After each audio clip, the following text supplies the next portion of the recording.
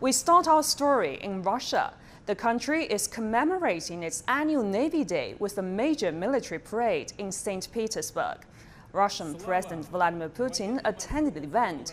He said the Russian Navy could receive hypersonic Zircon cruise missiles within the next few months, and that the area of their deployment could depend on Russian interests. Navy Day is a national holiday in the Russian Federation and a special holiday for the Russian Armed Forces. It honors the sailors in units of the Russian Navy and its specialized arms.